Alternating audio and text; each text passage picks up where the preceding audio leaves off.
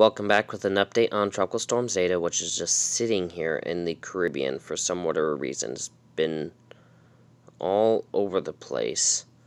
But anyways, is expected to get stronger, 65-mile-an-hour winds, Cat 1 hurricane going into the Yucatan.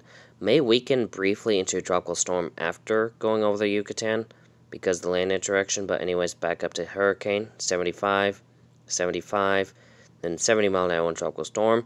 Cannot rule out a Cat 1 hurricane landfall in Louisiana with Zeta. We're just going with another hurricane in Louisiana.